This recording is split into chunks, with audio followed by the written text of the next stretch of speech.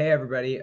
Today we got three of the strongest juniors out there, all coming off their performances at the Arnold Pro Finals, and we're just going to talk about how the Arnold went, each of the individual performances, and then just what everyone has going forward, and we'll see how it goes. So let's just start and just jump straight into the day. So we'll start with obviously the first thing that was a little bit unknown.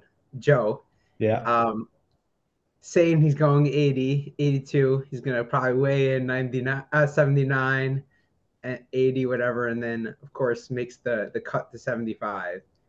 So, first off, was that always the plan? Actually, no. I had a talk with Lucky's coach, actually, Marcellus, and we're talking gut cut strategies, weight cut strategies. And the original plan, like back, like right after nationals, was to go 75. But then around 2 months into the bulk, I was already 82.4. And I was like, all right, might as well just thug it out at 82, maybe do a gut cut, weigh in 79. But training wasn't as, I guess, high around, I'd say 3 blocks out. So during the first 2 blocks, I gained a lot of momentum, especially on the squat. But then it started slowing down and I ended up losing like 2 kilos. What but kind of intentionally, not like I wasn't trying to like restrict myself, but I was just, not trying to force feed anymore.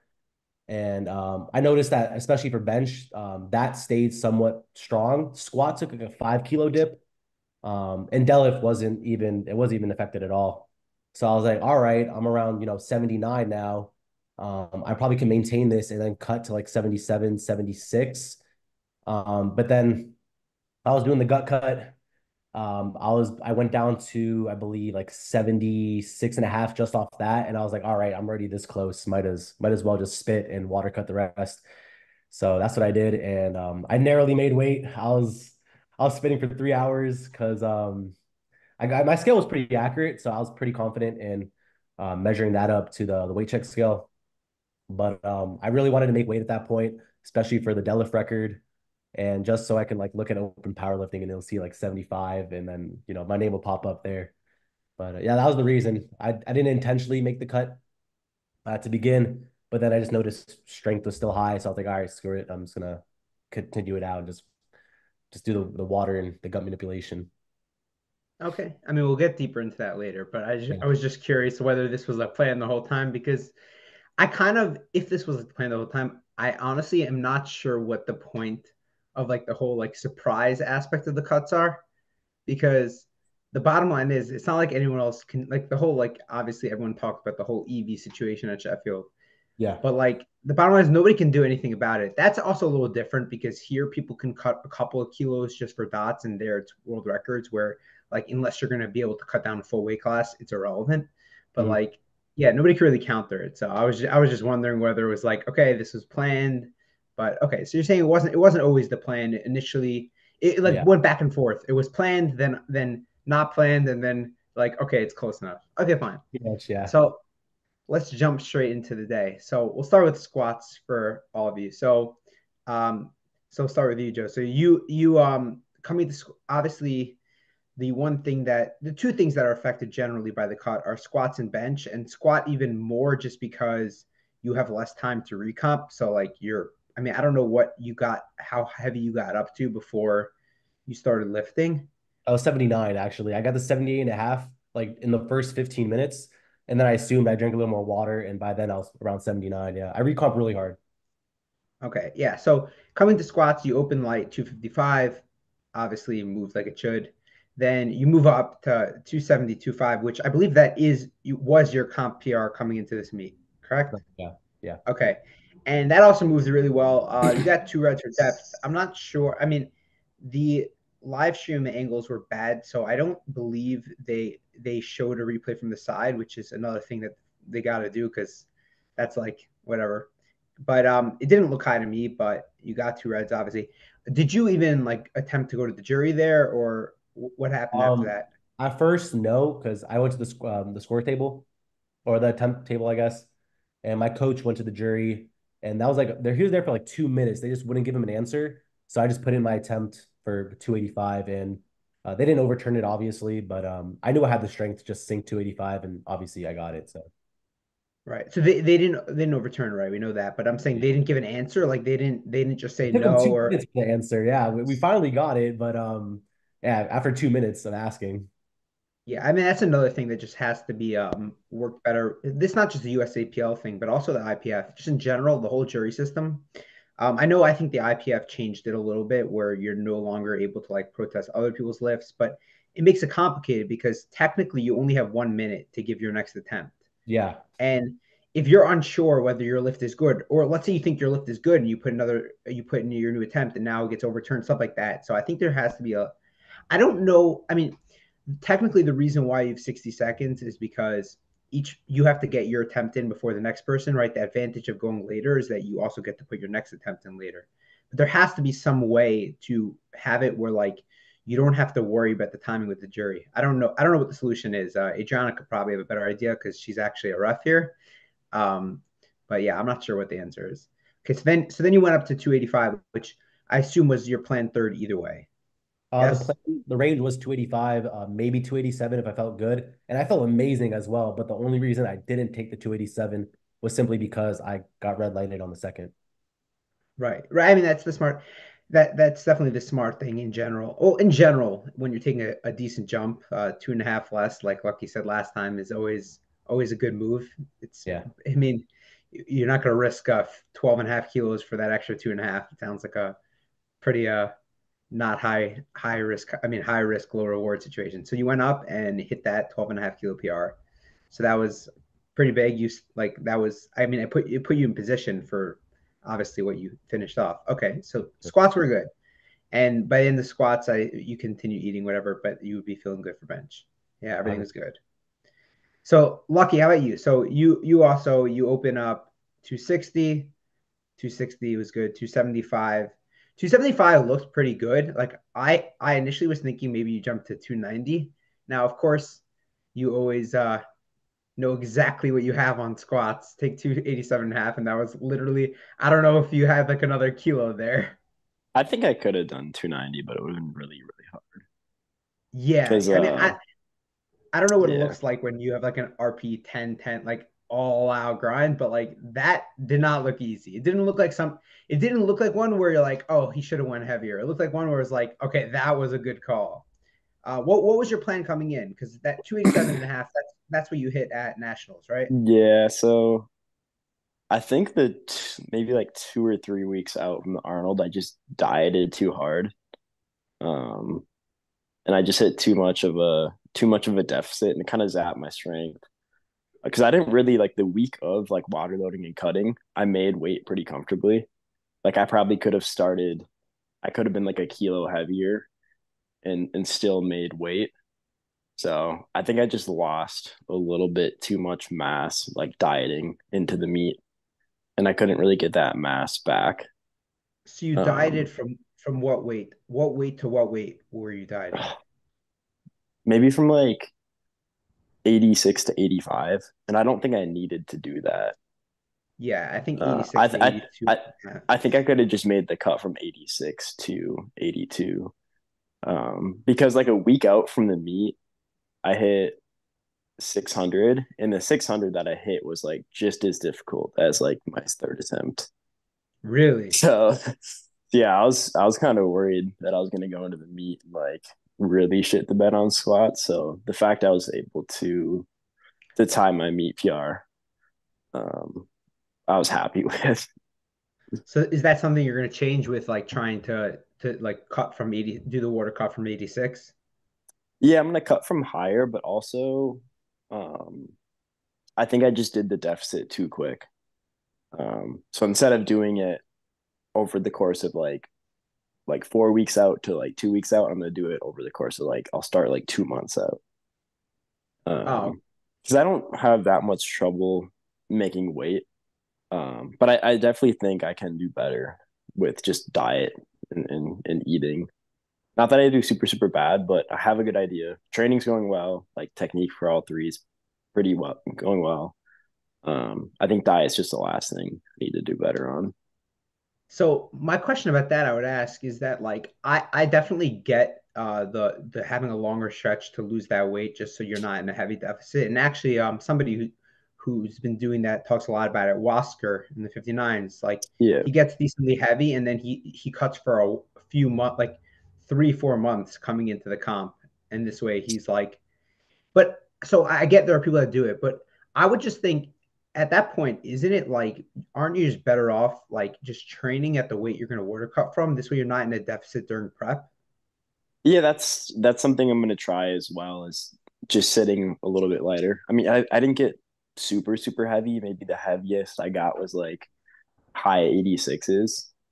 Um, which I know it might sound like a lot, but there's some 82s who train at like 90. Yeah, yeah. So I didn't get super, super heavy. So I'm gonna try just training a little bit lighter, see how it goes. And that's why I think I can clean up my diet a little bit.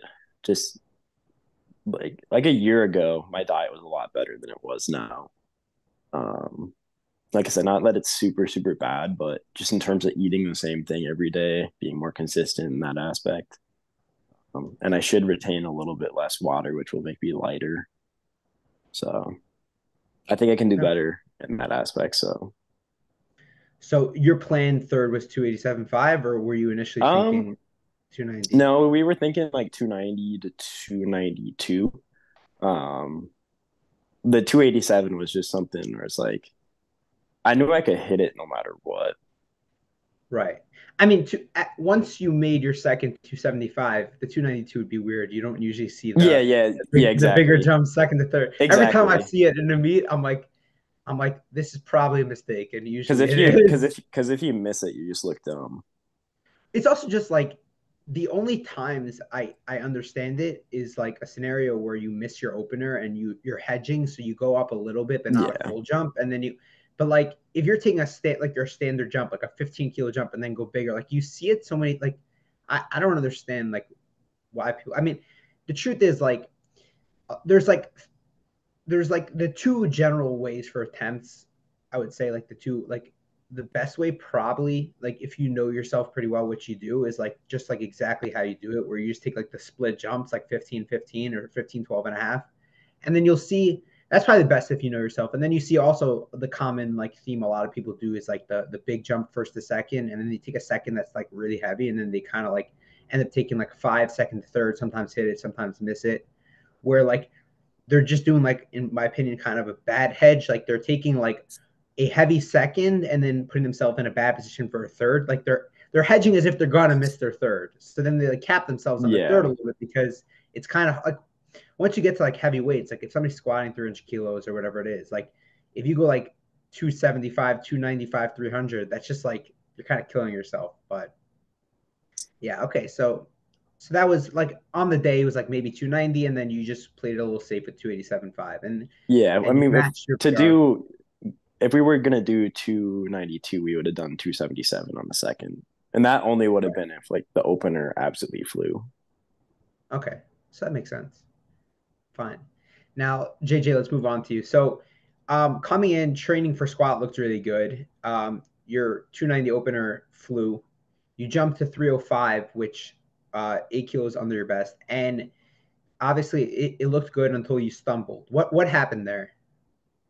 Yeah, so prep for squats was really good, but about 2 blocks out, I developed this really weird thing where out of the hole I would lose so much positioning and I'll kind of like fold forward. Oh, then it got worse and worse to the point where on meet day, when I got out of the hole on the 305, I was just squatting like completely towards the rack. And as soon as I got out of the hole, I knew like I'm gonna lose balance. I can't stand up with this weight. And I just fell forward like that. Do you know if there's like something specific? Like I'm saying, did your positioning change a little bit or something where you're ending up like leaning more forward? Is it like have you figured out any idea why it's happening, or Yeah, yeah. I've talked to people about it, and the reason that makes the most sense is I started to unrack the bar with my head, like with my eyes looking directly at my feet, which um which causes my upper back to be rounded. Then I keep that positioning all the way through the squat to where on the way up, my upper back is just folding completely. I think that's the reason that is happening, but I think it's gonna take a long time to actually like fix the problem. You know what I mean? have you always been unracking that way, or is that something you changed? I think I slightly like changed the angle to be lower and lower as time went on. You know what I mean? Yeah, I mean, I think it's common. You see a lot of people like with the French bar positioning now, and with the French bar positioning, like if you get leaned forward a little bit, you're at a really awkward position, like Yeah. where. So okay, so that's something you're going to work on, obviously. So which happens? You were coming on your opener. You didn't? Did you feel it at all? Like, did you And my like? opener felt like that was the best 290 I've ever squatted in my life. Okay, so then just on your second, you're coming up, and that happens. So Yeah. when that happens on your second, what was your thought process in terms of going up? Now, obviously, it's like a weird balance because like it wasn't like you missed on a technical thing like I don't know missing a command or something, but like it also clearly wasn't like a just a regular strength issue. Yeah. So like, what made your decision? Who's handling you, by the way? The owner of my gym, Kilo SMP, his name is Sean Alexander. Okay, right. So yeah. So what made your decision to go up after that? It felt really easy to me. Like, beside the fact that I lost balance, the weight felt super light. So my mindset was just, still go to my planned third. Or actually, my planned third was 320. So we took off 5 keys to be safe. But, it Okay, just got worse fine. and worse on my third anyway. So, Right. So your third actually, right. Your third was interesting also because you unrack it and then you walk out and then like before you settle, like you like start like you bobble or I couldn't tell exactly what it was from the stream, but yeah. like something happened there also. So Yeah, I stumbled really once bad that and I almost fell. what? I stumbled really bad on the walkout and I almost fell. And I Right. thought I was gonna fall, but I caught myself. But my feet were super wide when I did so, and I just knew I couldn't fix it. I had to just go. So I just squatted anyways. I think the Right. spotters actually like they caught you and restabilized you. Did they? Yeah, Okay. I'm I pretty was sure really they did. surprised that I didn't like completely lose balance on that. Which is like you can actually, it's funny, you can actually get help, I think, on a squat walkout from spotters. Yeah, you can. Interesting. Yeah. So like they caught the weight and they restabilized it. Oh, okay, Yeah. that's actually interesting. No, because I was wondering when it happened. Just obviously, it was like, okay, you stumbled on your second. Now you go up, and now you stumble before you even like start. But then you actually went down, and I thought you were actually going to get the lift. You start coming up. Did you have the same issue where you felt like you were about to like lean forward, and that's like when you gave up? Like what happened on the actual squat? Honestly, it felt a lot better than the second, but I think it was just too much. And my feet were too wide. The position was completely different. It was just too much weight. Okay, and also like you said, if your feet were like everything, it wasn't like it wasn't like everything was perfect, and then like it was just a little heavy. Like everything was off. Like you stumbled, Yeah. your walk out, your positioning was off. You couldn't really adjust it. I mean, I've never tried adjusting my feet with 700 pounds on my back. I don't know what that would feel like, but okay. So then you're just a little too heavy on the day. Yeah, exactly. Okay, fine. Did you have to cut leading in because your weight is like relatively close to 100? No, I didn't really cut. I woke up at around 220, but I ate breakfast and I ended up spitting like maybe about a pound just because I Oh, wanted to eat okay. breakfast. So it wasn't a weight problem at all. Okay, yeah. Because we were just wondering if you had a hard cut. It's kind of hard to tell. Like sometimes people just wake up near weight, like in your situation, but in other times, like being close to weight can kind of indicate that there was a hard cut. So we just Yeah, wanted to see if that might have played into effect. Like if you have a hard cut and you kind of some people can't feel their legs within the first discipline, like within squats. So okay, so yeah, just a little bit. I mean, like the second was so fast, honestly. So you clearly have the strength for it. yeah. I would say my squat prep was pretty good, Mhm. besides the technical drift. Yeah. Okay, fine. So let's move on to bench now. Bench. Okay, so start with you, Lucky. So bench was really good. I don't remember what you hit. What was the heaviest you hit in prep? I hit 190. You hit 190. Okay. Yeah, I typically Okay. have like a 2.5 kilo drop off on bench. what do you think the reason is? Just like a combination of squatting heavy before, cutting, like I mean, cutting commands. So yeah, usually those two. How Okay. were the So commands? they were Like fair. press I thought command. they were good. Okay. Yeah. What do you think? What do you think about the Nori post the other day about how he doesn't understand how people talk about like each lift affecting the other ones? I kind of agree. Um, unless it's something where it's like I've had really, really hard squats on meet day and my deadlift feels fine. The only one that only had impact others is actually back cramping on bench. Where it's like if the Right. back cramps on bench, it can kind of fry the deadlift a little bit. But I'd generally agree. Like as long as something doesn't get injured or cramp up, it doesn't really impact it. Right. I mean, I would think that for the most part I agree, but I think like it's more specific where it would affect it. It's not just like, okay, you went heavy, now you can't go heavy again on a different lift. Like first off, like especially for like if you're a conventional puller and then you grind out a really heavy squat, like you're probably gonna like have some tax on your back, like a decent amount if you're grinding out like a heavy squat PR. Like sumo will affect slightly less, but and also just like Yeah. I don't know, depending on like sometimes some people's elbows get a little uh, screwed up on squat, and then that can affect them on bench. I've seen people like so I would say for the most part, like when somebody's just hitting like a regular whatever RP10 max and like that's it, like I would say generally it wouldn't really affect like unless your like fitness levels are really really bad.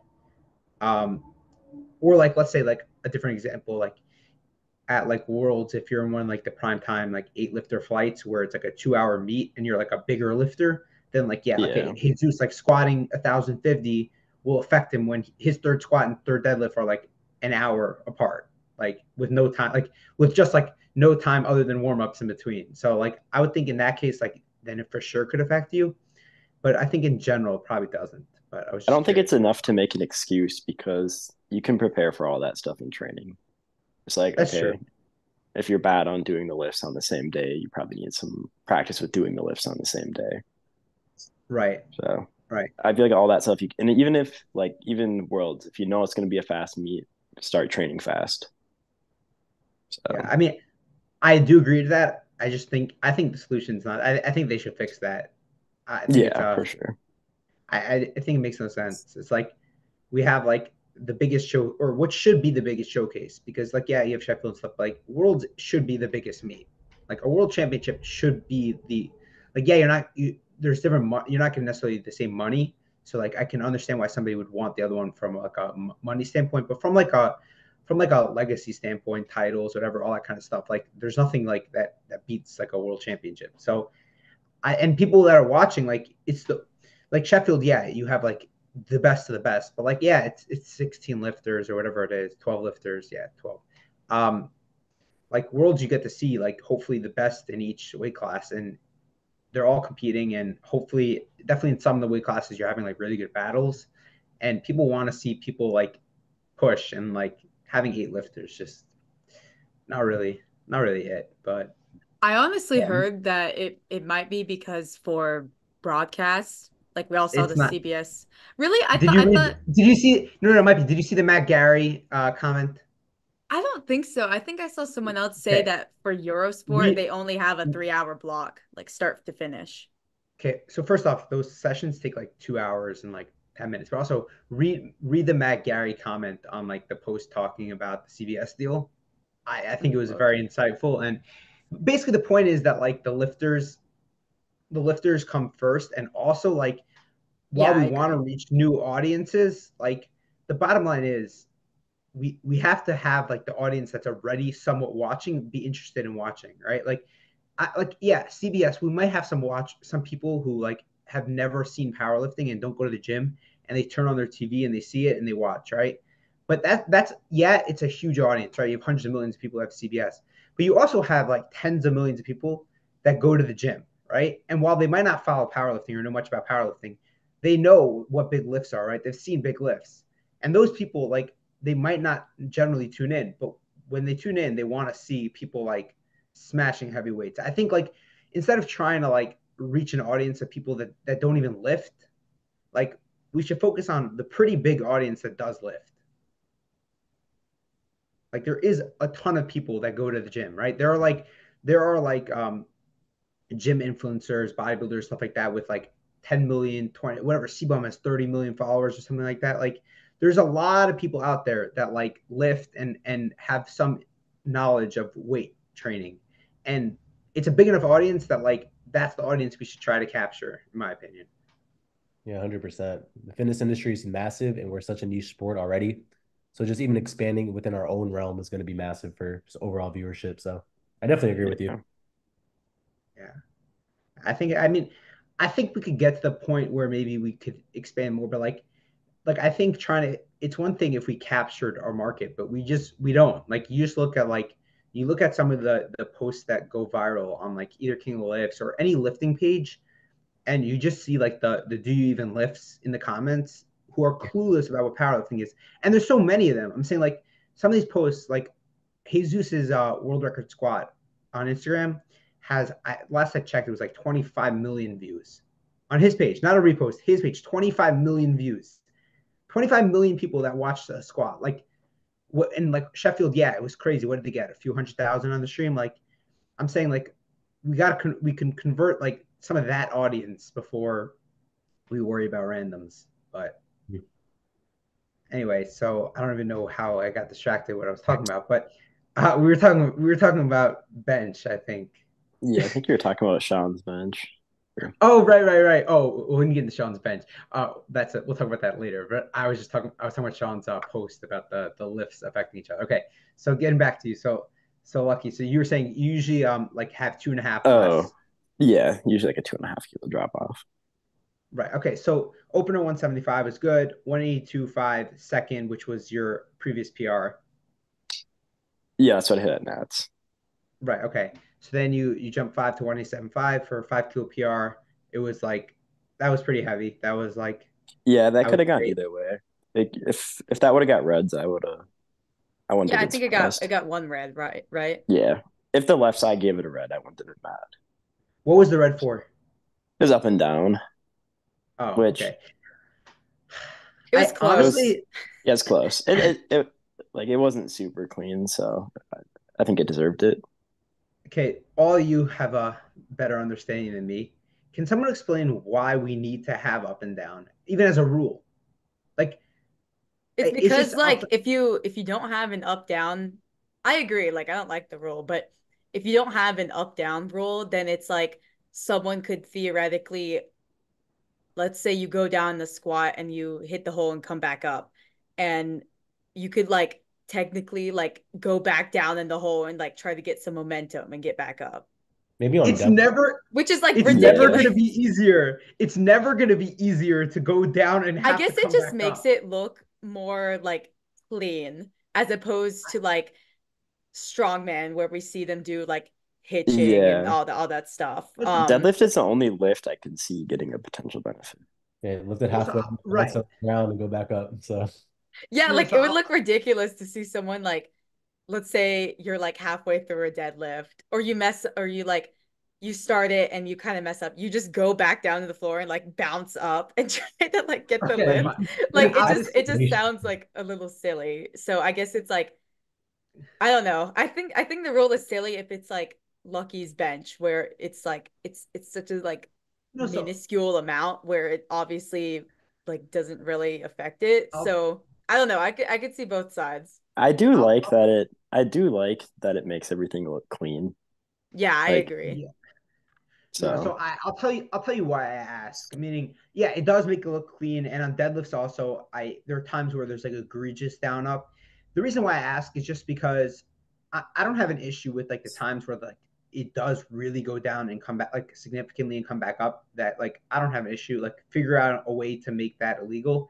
But I see just like a lot of times, not just at like high level meets, but even at local meets on squats and bench and even deadlifts, where the bar doesn't necessarily come down, but like let's say the lifter like literally grinds and they get to like a sticking point and they stop, and like better referees will do a better job of making the right call. But even the best referees, it's very hard when like the lifter stops. Sometimes it looks like it goes down just because it stops, and it's like I just I don't really see, I don't think the rule does that much benefit. And I think it just makes it where like you get like a decent amount of like down up calls are just some of them controversial and a lot of them just wrong. So I Anti-grind don't think, rule. yeah, that's what it is. Like you see all like Yeah, like squat. wasn't Jessica Bittner's deadlift one year? Like she didn't get her second or third deadlift. Like she kind of got screwed over by that. Or I'm maybe not they sure. thought it was like supporting on the thighs, but she Because just does her that's a little shakes. different. So that's a Yeah. little different. Those that's a separate call. That call I get. I understand that one. The down up I don't love just because you see so many like super close ones. Like I don't know. I'm not the biggest fan of it. But either way, so right. So you got one red for up, down, up, whatever you want to call it. But then okay, so that was like basically all out 187.5. So you locked in the 5 kilo PR and 2.5 under the gym, which you said is like to be expected. Yeah. Okay, so you came out of like coming out of bench. I mean things are going pretty well. You're 6 for 6, which you basically always are. Not basically, which you always are. Yeah. Got to correct that. And right, so coming out of bench, things are good. You hit around your plans. You're feeling good. Yeah, pretty much. Okay, fine. I mean, I wanted to So squat more, but that's right. whatever. Coming in, I mean, like, were you trying? Like, was your goal to hit like 830? I Was that wanted I wanted 10 times body weight. right? So that'd be like 821 in this case. Which they Okay. I could have done certain attempts to do that, but once we get to deadlifts, we can talk about Yeah, that. we'll definitely we'll get into that. Okay, so Joe, now for you on bench. So right, we're talking about like bench getting affected by the cut, and honestly, like I was impressed. Like by bench, right? You open with 182.5, which like I look at, I'm like, okay, it's already pretty heavy. Like your best coming in was 190. Correct. What was Yeah. your No. best? Yeah, so I'm Yeah, like, I okay, was most impressed by his bench. Yeah. Same here. right. So, Yeah, so no, I had seen like your training and like you had posted up some pretty big benches and presumably even though you cut like obviously you didn't water cut 5 keys, so like presumably like some of those big benches that were close to comp were coming at like close enough to weight where like you obviously like had retained strength through like whatever earlier form of the cut, but yeah. still that was like yeah. No, I haven't seen this. Is the second case.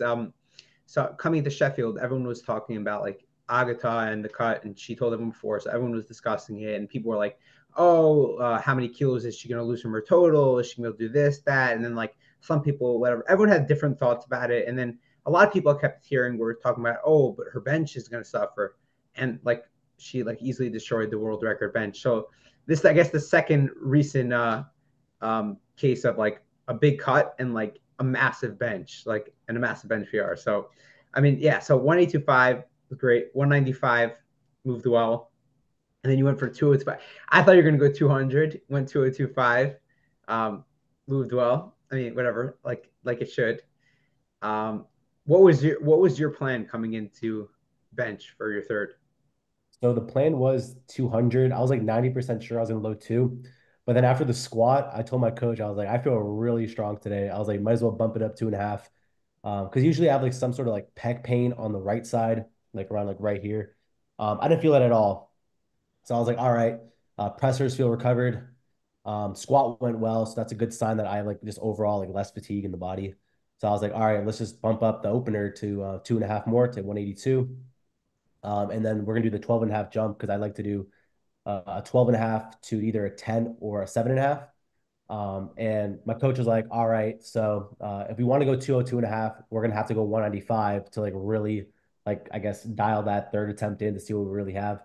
So I was like, all right, let's just bump it up 2.5, jump to 195 instead of 192. And clearly it worked out. The 202 felt really good in the hands. Kind of messed up the unrack a little bit, but it was fine. I was able to rebound pretty well and execute the lift. So, question: when did you find out that Keenan was not doing this meet? I found out, I'd say, right when he posted, I say like a day after that, because my friend just told So me, or my coach told me, what was sorry. that? Was that like a week out or something? What was that? Something like that. like a week out, like 6 days. Yeah. So did you have any sort of like game plan change or something after that? Because with you knowing that you were either going to cut all the way to 75 or at least like cut down to close to that, and without Keenan in, like you went from like I listened to some other previews and whatever, and they were saying Keenan was the huge favorite. Obviously, they were thinking that you were going to be weighing closer to 82, so that would obviously hit your dots and stuff.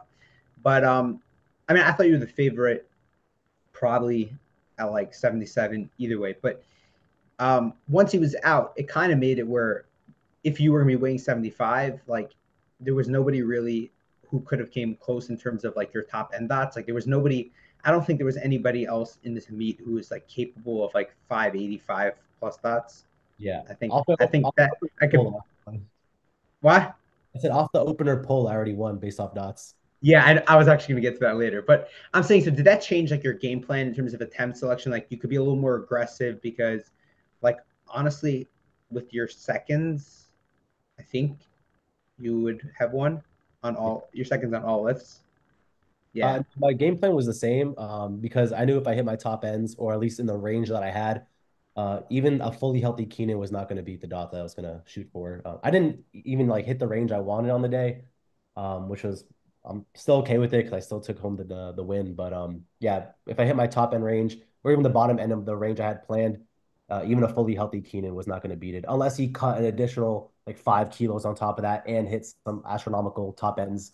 That was the only way I see him actually beating me. So Okay, fine. so Okay, so bench, so right, so bench went better than even could have been planned, and you come into deadlifts, everything's set up. Okay, so that was good. Now, JJ, for you bench, right, 190 moved like a warm up. Second attempt, 2025. It was actually funny. The comment after you hit your second at 2025, the commentator's like, and whatever, he's like, oh, opener moved well or something. I'm like, bro, this isn't the opener. but Yeah, I heard that. but yeah, so but it was funny though because it did move. Like I wouldn't say like an opener necessarily, but like it did move really well. Right, so your best comp bench coming in was 206, I think. Yeah. Yeah, so like how were you feeling after that? Because like that moves really well. Then like you jumped 7.5, right? 12.5 for second, 7.5 second, third, and like I thought like yeah, like that's in the tank pretty easily. What happened there? I'm not gonna lie, after squats, I just didn't want to be there anymore. I was so done with the meet. I was so upset. And on Yeah, I top mean, of that, I was like my second bench, I was starting to feel alive again. I was like, I'm already here. Let me just like, give it my all. And then I was getting ready for my third, and then I had to sit there for, I don't know, it felt like 10 minutes because of the Sean Noriega situation. oh yeah, Oh yeah. yeah, you got delayed by Discuss. that. Yeah, I Yeah. mean, since you're the last one on bench, we could just discuss that all now. Like, what happened? And like from all your standpoints, like obviously you guys are just focusing on yourself and not like the other lifters, but like you can see what's going on. And like could not figure out what was going on from the live stream. Like what was happening? Like how did like somebody tell me what happened there because I don't know what From happened. my perspective, I had no idea what was happening. I just assumed he was like fighting a ref because I just heard a bunch of yelling and like just a bunch of stuff going on. I had no Oh, idea that what would was be going more fun if he went out there and fought the ref. on. Yeah. That would have been Sean versus some like 70-year-old equipped world champion from 1974 or something. It would have been a fun fight. But so like I mean, like everything just got delayed and stuff. Like I don't know, he took his attempt.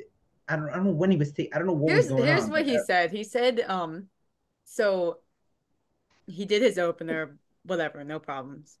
He went to his second. Um, I'm reading his recap, so I hope this is right. Well, I'm assuming it's right. On his second attempt, 210, the judges said his grip was not correct, so they contested it and got a relift. So his first relift, I don't even know So exactly when. this is the weird part. He Yeah, did he did his second attempt. They didn't give him a relift. They give his third attempt.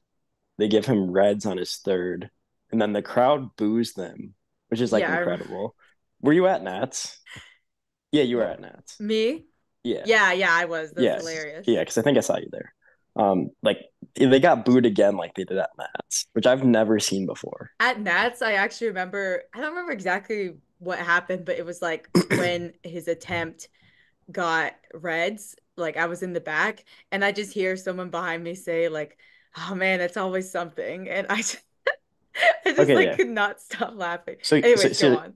so he did his second attempt. He didn't get a relift. He did his third. They give I him thought he reds did on get a his. relift on his second. I thought he No, got no, two no. relifts.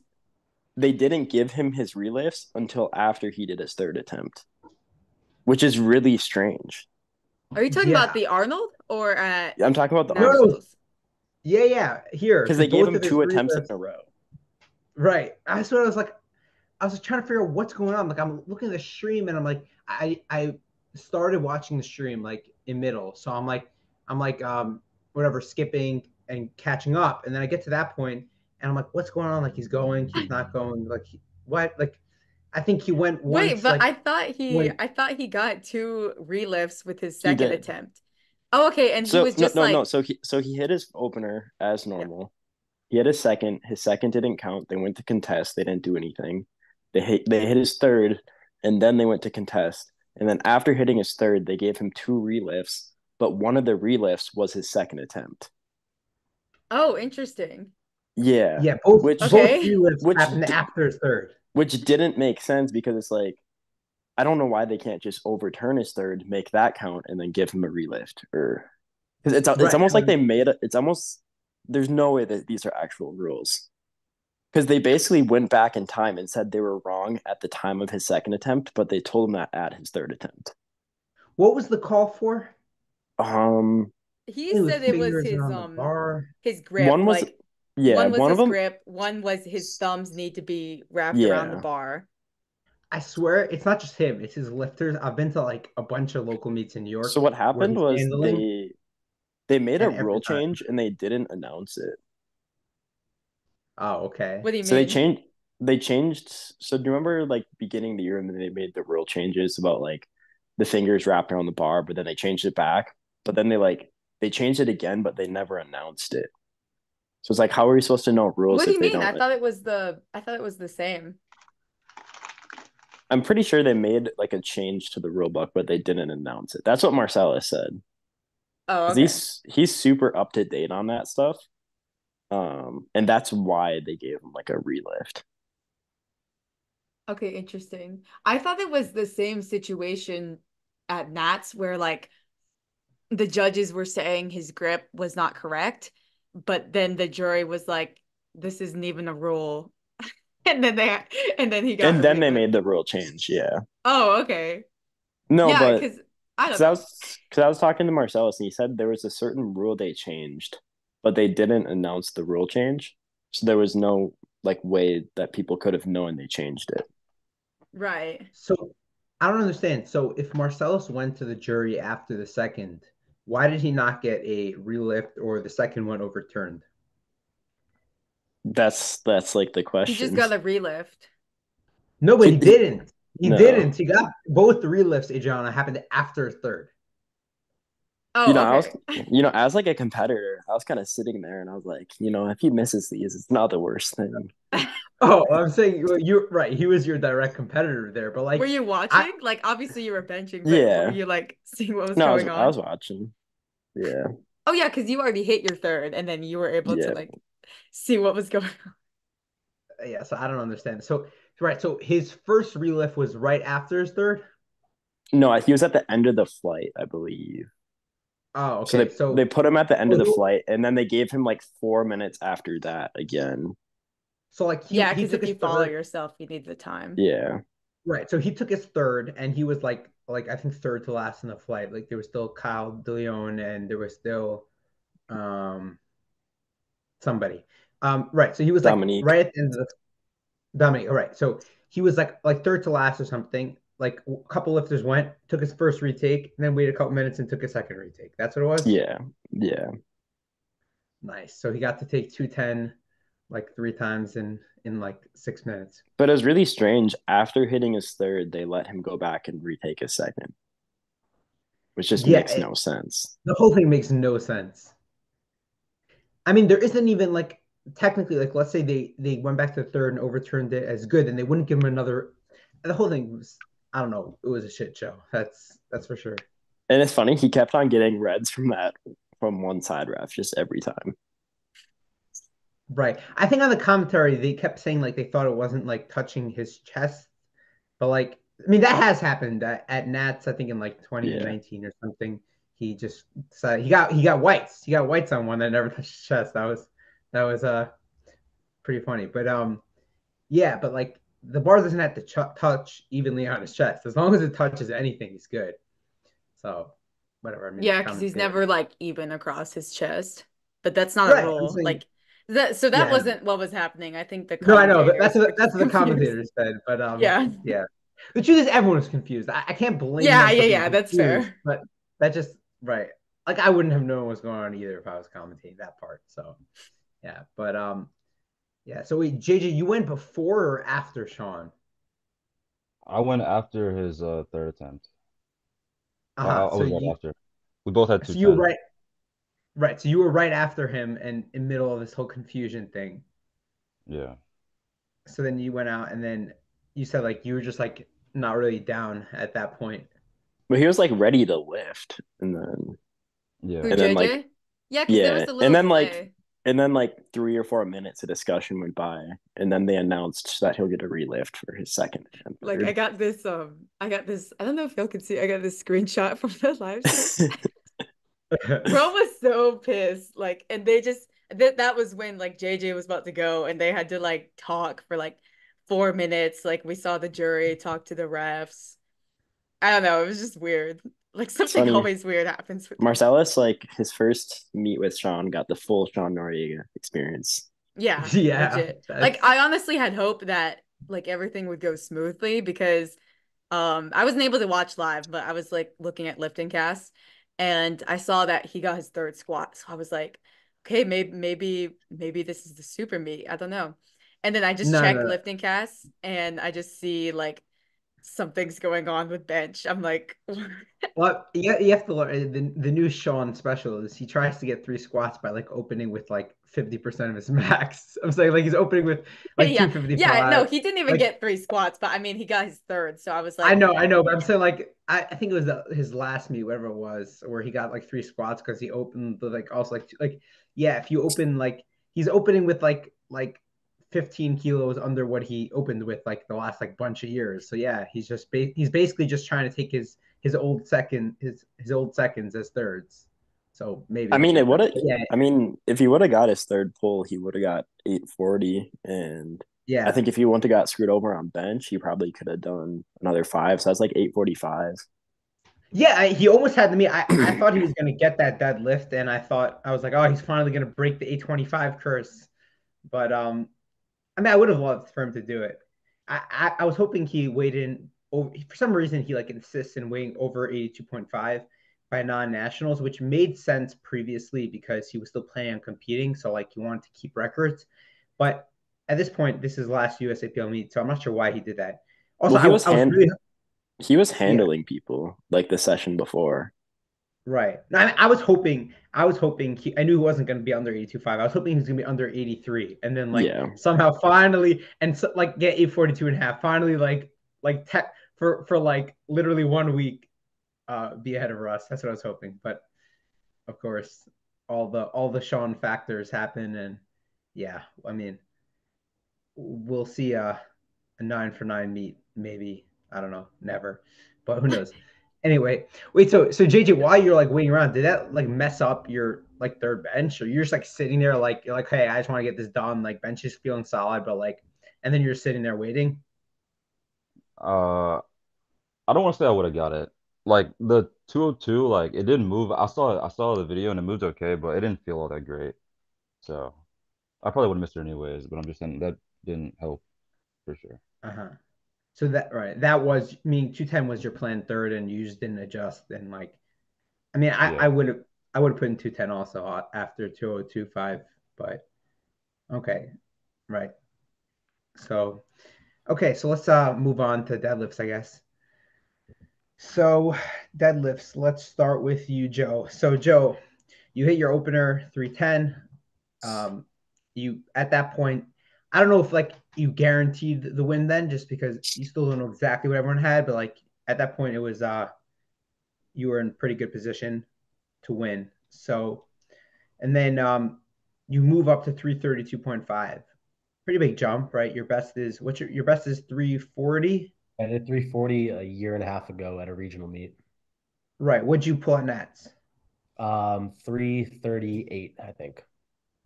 Okay, so are you still meaning you haven't gotten past that 340 in comp yet? Yeah, So, correct. all right. Okay, so you move up to 332.5, which is a pretty big jump, and that like guaranteed, like at that point, it's guaranteed. Obviously, nobody's coming close to that. And that also put you at that was 820, right? Yep. Yeah. So okay. So puts you a pretty nice total, and then you jump to 341. What I don't even know what that number. That's the record. Yeah, that beats Taylor's 340 and a half that he did, I think, like 2019 nats or Oh no, 2021. Daytona. Yeah. Yeah, Daytona. His Yeah, super yeah, okay, fine. performance. Yeah. Yeah. Oh yeah. Right. Okay, fine. So you're just trying to take one of his records before you leave. Yeah, at least leave us something. Right. No, because I was trying to figure out what it was. At first, I was like, "Is that 600 dots?" And then I checked, and it wasn't. I was like, "Okay." Like I know that doesn't break. Like I knew it wasn't by near his total because he squatted 303 or something that Yeah. meet. So I'm like, I knew you couldn't be at the total. So okay, it's just to take that deadlift.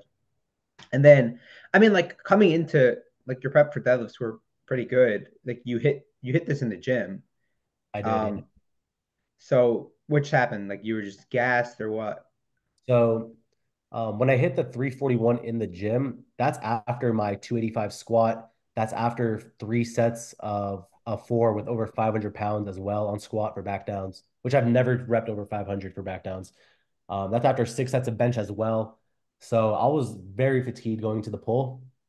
I got it. It moved very comfortable, I'd say. I didn't think I had like 345 or anything, but it moved like how I expected it to. And based off that, I know my deadlift taper is a good 10 to 15 kilos. So I was really amped and excited for like the meet, obviously. I think my range was 350 to 355.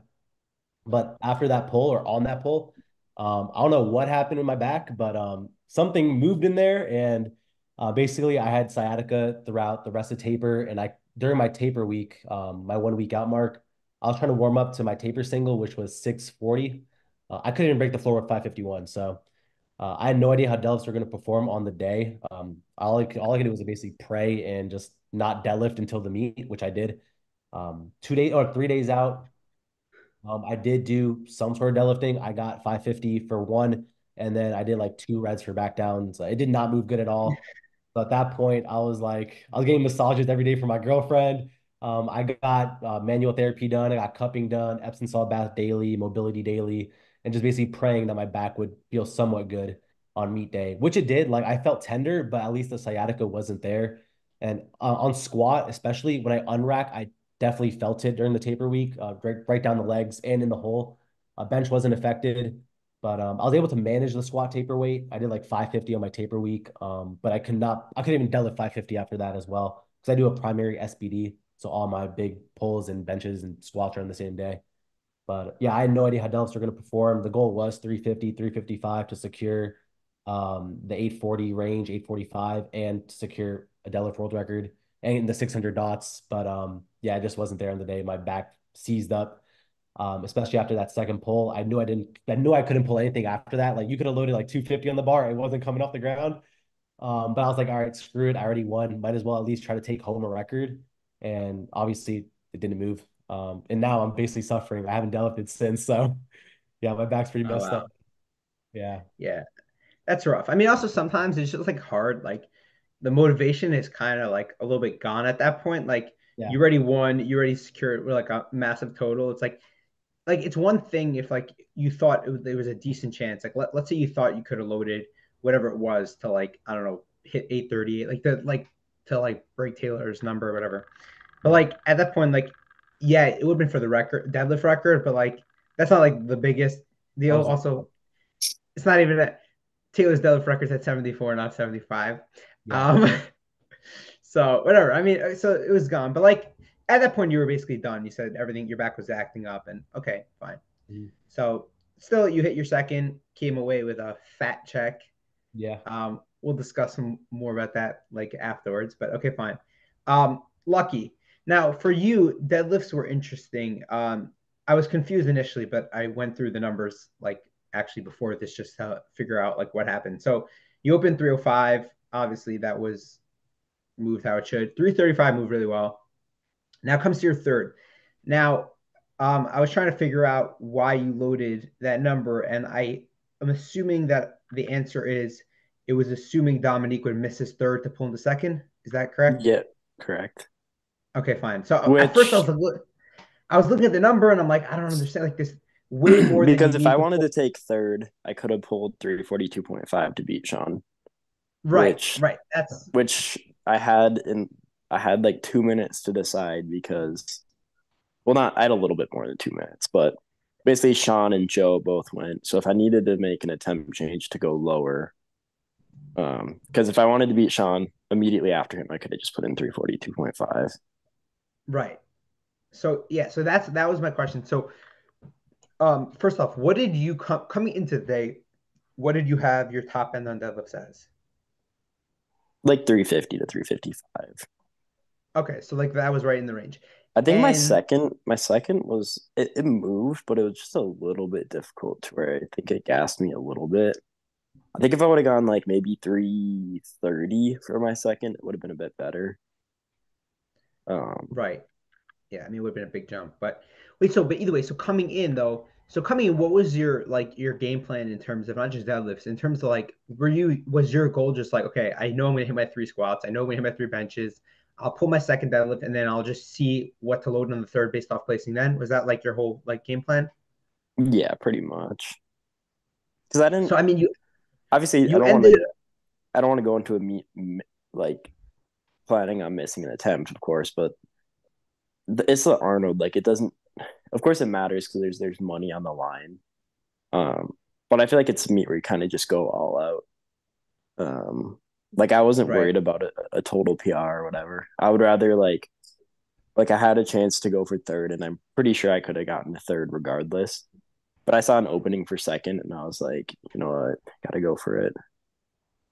Well, so either way, so coming in, obviously you weren't necessarily making adjustments based off other people, but did you think you were going to be in the spot you were? Like honestly, like Dominique, I was like impressed and surprised by his performance. Like every meet that he's in, literally, like I remember all the nationals. Every time he's in a meet, I remember always checking like forecasted at the beginning, and like he's always forecasted in like first. Like all the meets he did in '93, like versus Cake a bunch of times the nationals, because he always just opens really heavy and then just like goes like 5 for 9 and like ends up with like, let's say his openers add up to like 820, he'll add up with like 840. Like he'll only put like 20 kilos on from second and thirds. So like I thought it was the same thing here. Like he put it in his openers and he was forecasted. I'm not sure. He might have even been forecasted in first at one point, but either first or second. But I'm like, okay, he's gonna fall down like throughout the meet. And he actually just like he went 8 for 9 and what was his total? He totaled yeah, 882.5. 882. Yeah, so I He mean would he's have got at, 890 if he hit his third bench. what happened to that? I didn't see, like was that a I don't technical thing? know. I can watch it back. I have the stream up. Yeah, so I'm not sure, but Um, and it was I think at it was just 91. strength, maybe. I don't Makes quite sense. remember. But anyway, it was at 91.22. That was his weight. So I mean, yeah, I guess he's up there with all the 93s now. We have another one to add to the list. Like it's pretty yeah, the US 93s. We got like 7 of them capable of like 880 plus at this point. I don't know if we actually have 7, but like I don't know. But yeah, so were you expecting him to be like looking in? Were you like thinking about him when you were like thinking of like 3 3s Obviously, I knew battling? if he hit his lifts, it's gonna be hard to beat. Based off his second deadlift, I thought he was gonna miss his third. And Yeah, looking his at second was a his third, grind. I mean, he got his third and he got it up. I'm surprised it got all whites. Yeah, Um, the commentator was like, "Yeah, I don't think this is gonna be a good lift." so I don't think it was like a bad decision waiting for him to hit his third, and try to beat him because I still could have had a chance at third if I would have hit my third attempt. Like I would have gotten third place if I hit my third attempt. Other Right. things I could have done 347.5, which I think was probably my top end on the day. I'm pretty confident I could have hit that. That would have given me 822.5 and would have given me third place. And that would have given me 10 times body weight, but it's like it's not the cool 10 times body weight Right. because it's more so like, oh, I weighed in at 82.09. Right. I mean, I guess the truth is like the general decision at that point when you have to decide what to put in for your third is, are you trying to pull for second or are you trying to pull for third? I Yeah. mean, I And I I don't wanted to know go what for the second. I don't know what the cash what was second place, what was third place, So third place was 5K, second was 10, and what was fourth? like 2000. Okay, so it was a $3,000 jump for that Yeah. versus 7. Right. No, because like I'm just like thinking like once when you're in that spot, like I guess like the truth is I also probably would not have expected Dominique to hit 350, but it's just like Yeah, because once he hits 350, I'm kind of just stuck there. right, then you're screwed, right? Then that's why the attempt, like if you just look at it and you don't actually like didn't watch it, like the attempt Yeah, doesn't look like I it had a makes few sense. people But ask me. right, so initially I was looking at it like after I'm like, wait, what was this attempt? And then I'm like, okay, that obviously is what it was.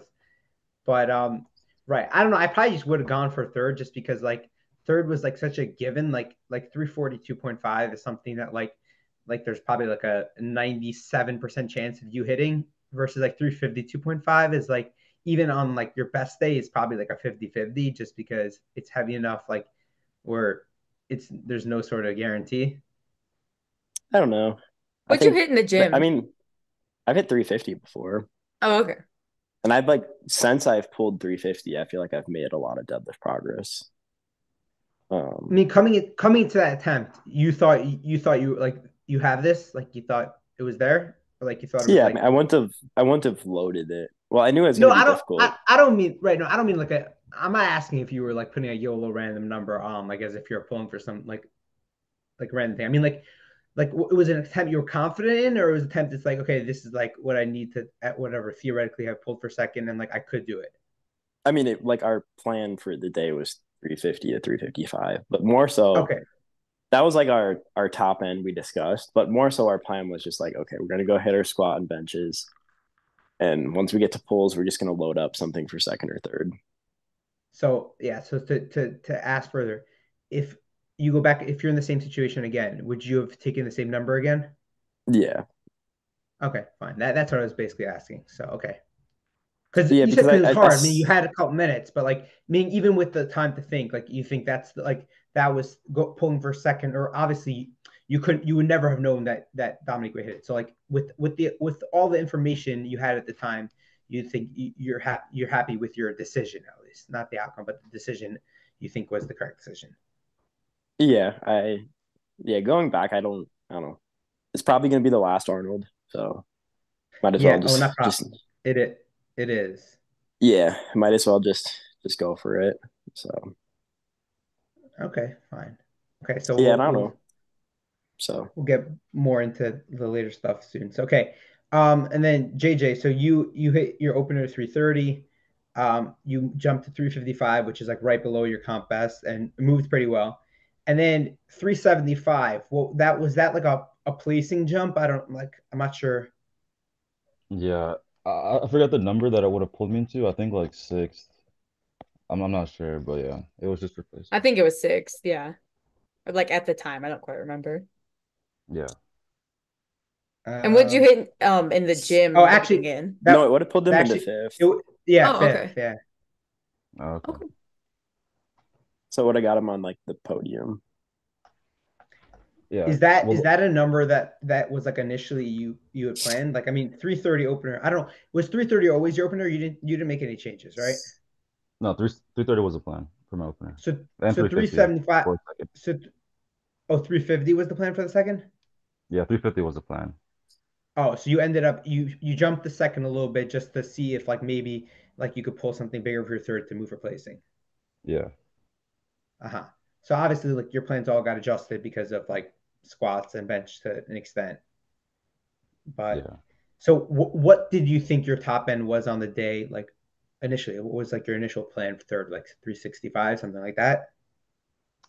Honestly, the plan coming in was to just see what I could how well I could place. It depended on everybody else. Just like squeeze into like third, fourth. If my squats and bench went well, then yeah. Right. not that it works this way, but I'm just wondering what dots that would have given you if you hit your third squat bench and then 365. That would be Let's see.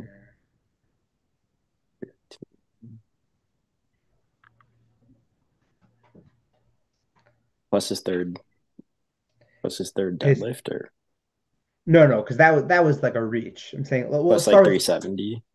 So they're yeah. Well, let's see. 895. Yeah, so 895. Well, or That eight. 99. Yeah, 57, 551. So it would have 551. put Oh him. wow, So it would have put him right that's around like that. right That's over what you hit. yeah. Okay, so like if you had hit like your lifts, which were all like theoretically reasonable, that would have put you right in that it would have put you right in that like the third, fourth that battle. Okay. So the game everything was reasonable, just like obviously you had the hiccups with squats, the whole thing with your positioning, and then bench, whatever happened there, and then deadlifts you just like YOLO'd. Yeah. So you don't know what your top end on deadlift actually was. What was the heaviest you hit in the gym? Um, the plan. My heavy single was supposed to be the block after I doubled 360, but I was just so fried that I missed the 370. So and then I was just building back up to the meet. So I assumed that I'd be around 372, but Uh-huh. I failed my heaviest deadlift prep. Right. Okay. I mean, did you thought the 375 was potentially there? Like it wasn't like you got stapled. It just was like it was just too much. But like it wasn't like insane. I And I mean, I wasn't really confident going into it, to be honest. uh-huh. You were just trying to break the curse of whoever said you'll never lift more than 814 or whatever. I mean, he still hasn't got it. Yeah, yeah, that's true, Right. man. He was trying to. He was trying to break Dude, through I it. swear it's a junior curse, man. Like I'm feeling the washed up junior allegations already. Oh, you're too young to be, bro. Yeah, we'll You're the see. young you're younger than Joe, right? Yeah, he Yeah, is. Joe's like Yeah. 21, 22. How old are you? 21. Oh, okay. Okay. Yeah, so you're young. Yeah, you're the youngest of you three who are all still have time in the juniors. I mean, yeah, you can't be feeling that washed up junior yet. Maybe if you still haven't pulled more than 357 when you're aging out of the juniors, then maybe you could feel the Okay, curse. okay. But yeah, too early. Okay, fine. So I guess let's just talk a little bit about like the future for yourself, the USPL, all this stuff. So we discussed it for like a second, but this is probably, I mean, I think this is the last Arnold ever, which kind of sucks just because like the Arnold was like one of the coolest meets to go to in general. But with the Arnold being gone and just the shift out of the USAPL in general, like what do you guys all think? What do you think like what's happening next? Like, do you think the Pro Series is done? Probably not because they still gave out pro cards. So there's gonna be still some Right. going on, I believe, just not at the Arnold. Right. No, so I was actually talking to Steve about this the other day. Um, right. So I assume they're not completely done with the Pro Series just because, right, they're still trying to give out these pro cards, but like I can't imagine that they keep up these payouts just because I mean the Pro Series, like in all honesty, like yeah, it's nice, you got to check, but like it's been a flop. Like they haven't done advertising for it. It hasn't been hyped. Like I don't know how many viewers there were, but it wasn't a lot. Like I mean, I think it's like the Pro Series could have been a really good idea. How they did it was terrible. Like just a ton of miscommunicate or just bad communication and just like not necessarily handling it properly. I wonder though, like if they do keep it, like yeah, Sheffield is nice and Worlds is nice, but like to win Sheffield, you have to literally be like potentially the best lifter in the world. Whereas like at this point, like I mean, there was 566 dots came in second place. It was 10 grand to get 566 dots, which like I don't know what that would get you at Sheffield. I mean, obviously not by dots, but like I would think that certain people, like if you're in a weight class where you're probably not going to get the world spot, but you're like competitive, like I would just like if the payouts stay the same, come back to USAPL and collect the bag. I don't know. What are your guys' thoughts on the whole like future of the Pro Series and all, and the lack of the Arnold, all that. I'll go first, Lucky. You can go. Yeah, Lucky, you go first since you're the one who said that you're almost for sure staying another year. I don't know. Like I'm signed up for Nats. That's my plan is to do Nats. But if there's a better option, I'll definitely leave. We'll see. I don't know what they have planned. Yeah, I don't have too good of an answer for this question, to be honest. So you're kind of like, I'm saying you're just unsure of what's about to happen. Yeah. I don't need like we'll see how I had a lot of good my training was really, really good leading into this meet. So I think training will probably just pick back up and then I'll just manage not even that I got too heavy. I'm just gonna manage body weight smarter into the meet. And I still think I can get a meet in there at like 8:30 to 8:40. And who knows if I do that and it goes well, I'll probably just stay in the class. But yeah, I don't know. I wasn't like disappointed in my performance, but I wasn't necessarily happy. Like I could have taken a smarter or like a smaller third and gotten like 8:22.5 on the day, which still would have been like a 10 kilo total. So I just need to train, see how training at like 85, 86 kilograms goes. So Yeah, I mean, I would say your top end on the day was like pretty clearly the strongest it's ever been. I mean, you had yeah, 2.5, I was 3 kilos under your best with like. I was definitely the strongest I've been. But like compared to training, it wasn't as good. So Okay, so you have some things to, or at least you have some ideas on what you want to switch. yeah, What you need. it's like I said, training was good. But it's not like I went like 100% perfect with diet, 100% perfect with all other variables. If it was something that was like, okay, diet was 100% perfect, every variable, sleep was perfect, outside activity was perfect, and I came into the Arnold and I did that, it's like, okay, I'm just going to go up. But I haven't Okay. perfected everything yet. So next meet is nationals. Yeah, and that's when I really will try to perfect every little thing. Okay, so next meet nationals, and then you'll see from there, like obviously what like by I mean that's in nationals is in September. It's like 26 weeks or something. Yeah, it's like half a year. So by then, hopefully, there'll be some more news on just like what's going on with the Pro Series and everything, and like what the plans are moving forward, and then that could help you potentially decide after nationals. Yeah, it'll be interesting because if they don't do it, they're just gonna have a bunch of extra money. Which who Right. knows what they're gonna do if they're gonna save up that money and wait like a year and just throw up a big meet and hope to get some people back or I don't know. I doubt it Yeah, I mean, because I don't mind. Like honestly, at this point, the bad way that they've run the Pro Series, I'd rather them just give out money at nationals. yeah. I mean, Like they're gonna put out money and there's gonna be some decent lifter who goes to take it.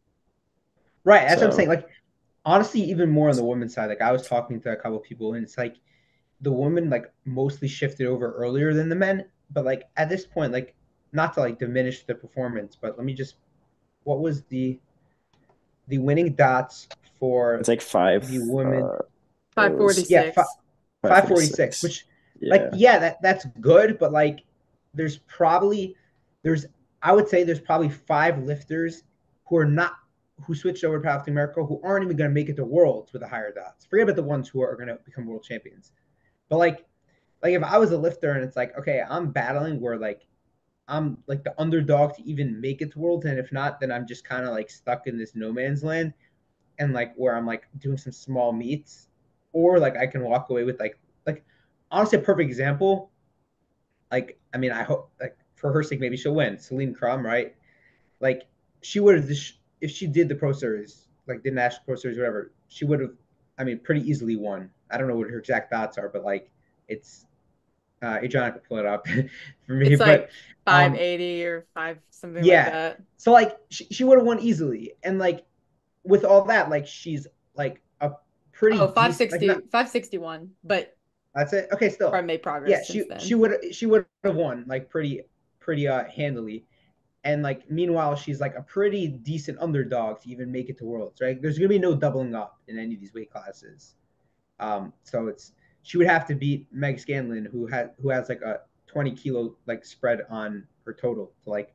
So I think if they keep the payouts like that, like some people will just come back, just because like end of the day it's a nice bag, and like most of the people who switched will not make it to Worlds. So I'm curious how it's gonna go, but I'm not sure. Okay, so we'll go to you next, JJ. So you weren't as clear about what you're gonna do after this meet. Has this meet changed anything? Have you decided what your plan is for either the rest of this year or moving forward? Yeah, my plan right now is still just to I started the bulk. Gonna try to get to 105 by Nats, and if I do what I want to at that meet, then I'll most likely switch over to PLA and try to make it to Junior Worlds. But if I am struggling during this prep and at Nats, then I'll probably just stay USAPL and just still try to build.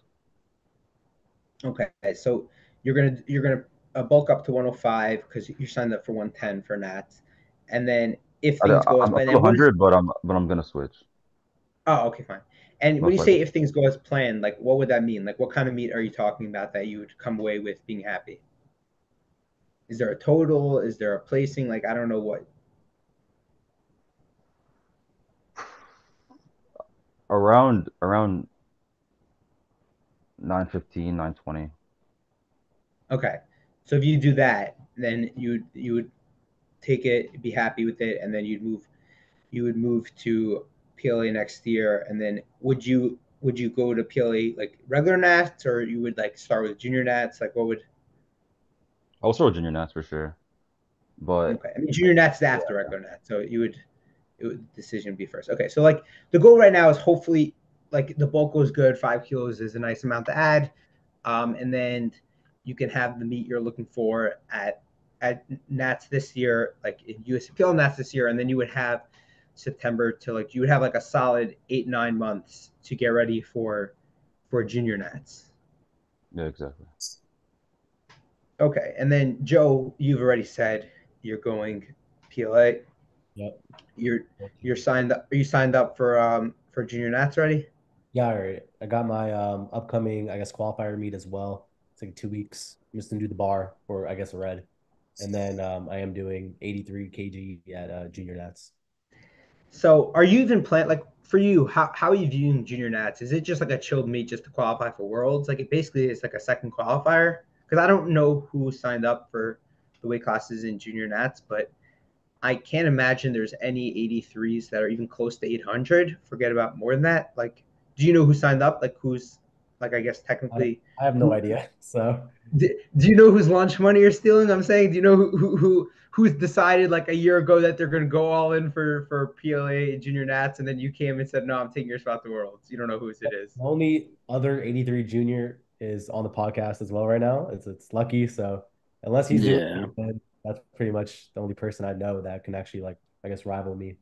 No, but gotta I don't what even mean meets rival are. you because no 83 juniors ever like hit your total in the IPF. But I'm saying like I'm trying to feel like is there even like somebody who's like at like 7-9, like is there a competitor, or there really isn't even? I think they're all below 7 like 30. So I have no Okay, idea. fine. So okay, Yeah, I so you don't go in, think you there's go in, any. you could hit your openers and walk out. Pretty much, yeah. He's Lucky, I I'm not he's gonna gonna be able to do that at Worlds as well. that too, yeah. But at Worlds, I have a whole different game plan. I'm gonna try to beat the open world record because I know Yeah, Russ isn't gonna go above 842, or at least probably do 843 or something, just to slightly chip it. And then when I go to Junior Worlds, I'm gonna try to chip that as well, and then hopefully get a wild card spot to Sheffy. Okay, so it looks like we're getting ahead of ourselves. Let's start back for a second. So how confident are you that Russ totals the at least whatever it is 843 or whatever the number is at 843 at PA Nats? How confident are you in that he totals at least that? Like 100%. Like unless he like You're just 100%, yeah, 100%. unless he just hits his openers, I think he's easily going above 860. But even then, like let's say he does hit a second attempt squat at like 320 and then hits like 190 bench, like low ball that. And then like what, 340 deadlift. I think right there you're already at 850. So you're 100%. It would take something it would take something insane, you think? yeah, he would have to like nearly bomb out and only hit openers. So Okay. You're right. It would take him hitting one squat. yeah, pretty much. I got him around like 870. Obviously he's not gonna like surpass the 842 or 843 mark at Worlds because of Sheffield. So Right. yeah. Well, so I was saying first now. I was first just saying nationals just to get the world spot. But okay, so then you come to worlds and you're saying right. So presumably, if he makes the worlds, that means Delaney doesn't, and none of the other 83s are close. I mean, Jurin's So put up like 840 in the gym. That's Jim. Yeah. We'll see how it transfers, but yeah, I mean, listen, he hasn't put up He won't. over 820 out of me. I think. Like I'm Yeah. not. I don't see Russ losing to Jurgens. The only person that can see him like losing to this year would probably be Angelo, if anything. would be who? Angelo. Angelo. Oh, I think okay. Angelo.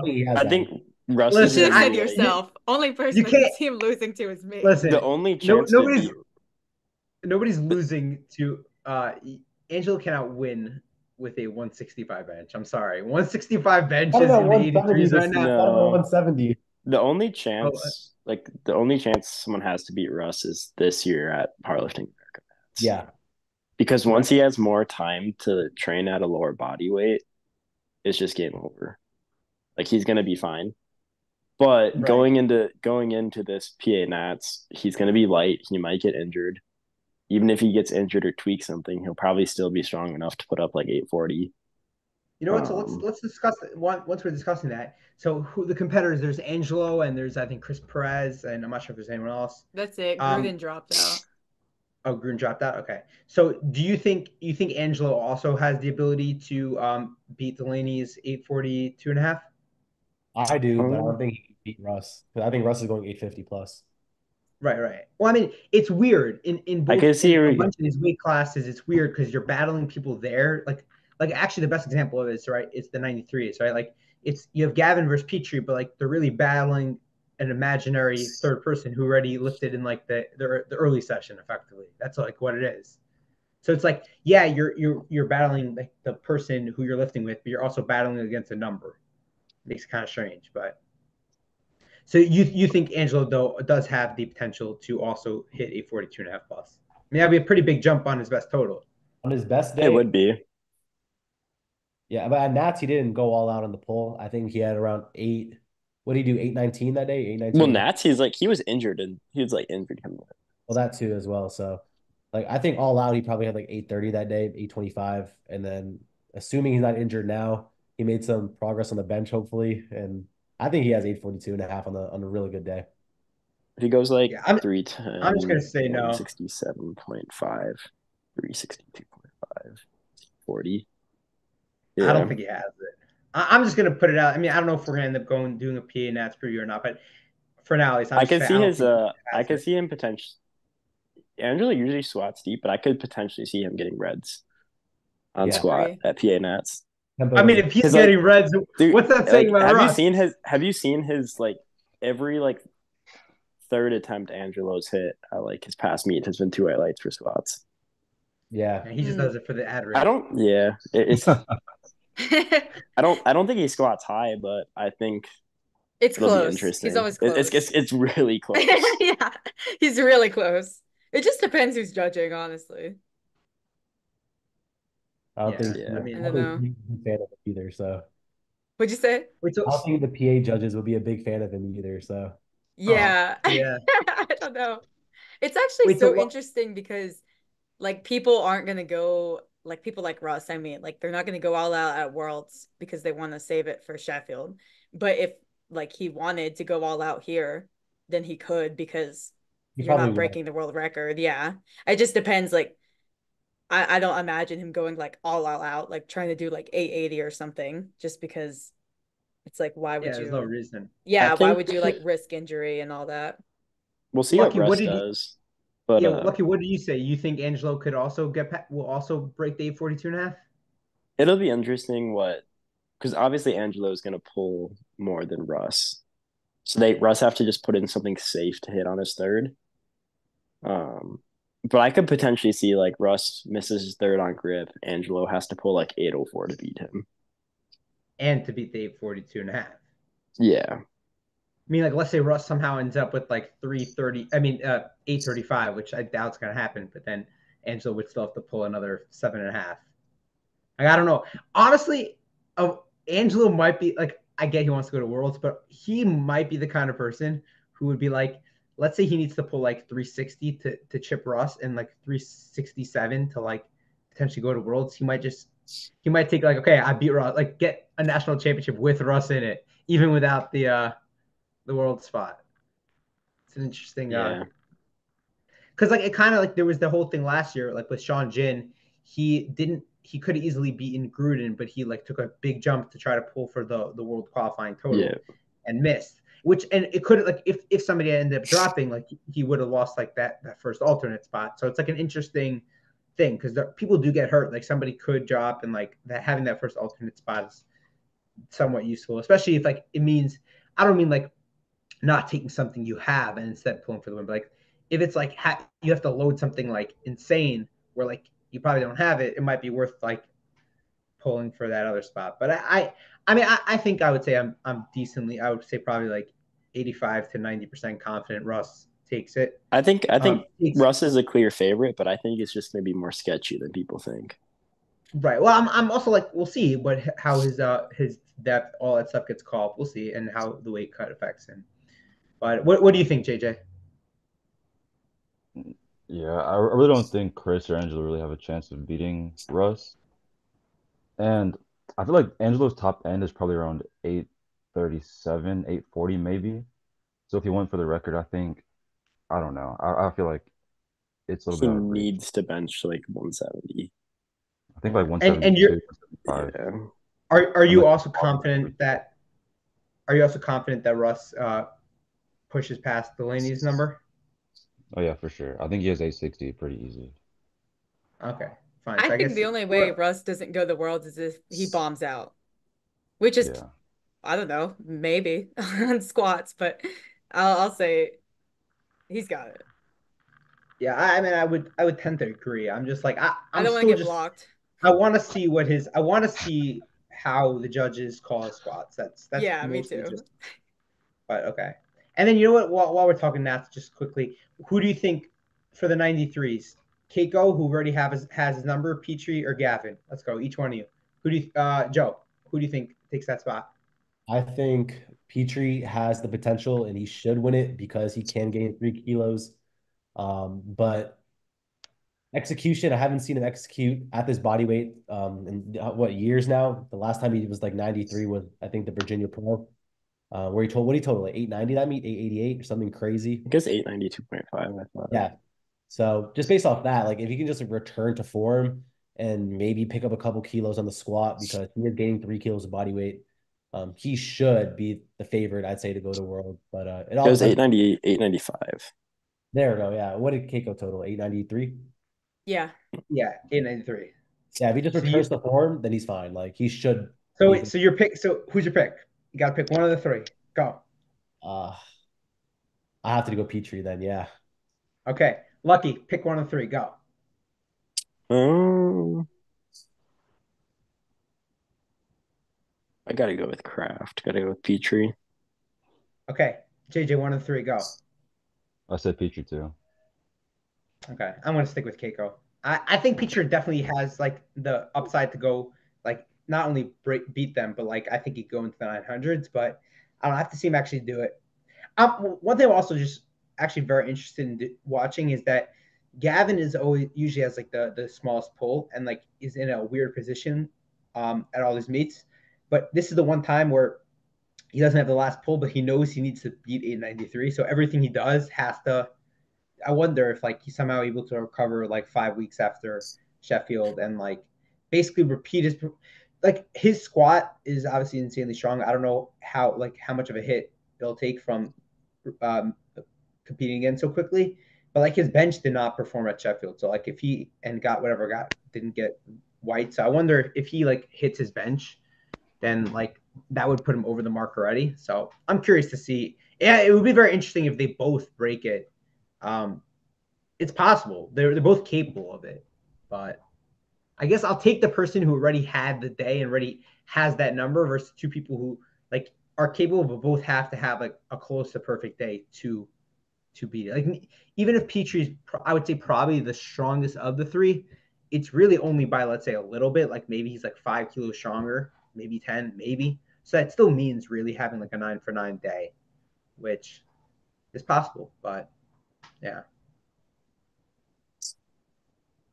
Yeah, I just can't go against him. Okay. It's been. I mean, he hasn't been posting training At all. Yeah. He's always like not really posting.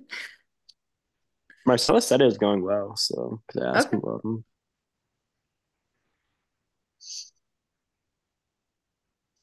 What do you have for your 66s?